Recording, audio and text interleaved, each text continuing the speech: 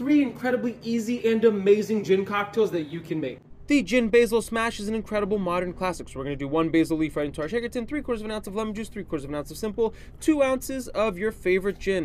And then we're going to add some ice to our shaker. We're going to lock it up and shake it up. And then we're going to add some fresh ice to a low ball and pour it out over the top. Lastly, we're going to garnish with that other basil leaf and enjoy. Next, we're going to make a honey cuke Collins. We're first going to do 3 slices of cucumbers right into our shaker tin. We're going to muddle that up, and then we're going to do 2 ounces of Bar Hill gin, which is a honey gin. We're going to do 1 ounce of lemon juice and 1 ounce of simple syrup. We're going to add ice, and we're going to shake it up until it's nice, chilled, and diluted. We're then going to add 1 large rock to our Collins glass, and we're going to pour it out over the top. Lastly, we're going to top it off with some soda water and garnish with a cucumber slice. And lastly, a bin and jitters. We are going to do 3/4 of an ounce of simple syrup, 1 ounce of lime juice, and 2 ounces of a good gin. I'm using Scape Grace. We're then going to add ice to our tin, shake it up, and then we're going to pour it out into our low ball. We're going to fill it up with some pebbled ice, and then we're going to add some Angostura bitters and fill it up with some more pebbled ice. Enjoy.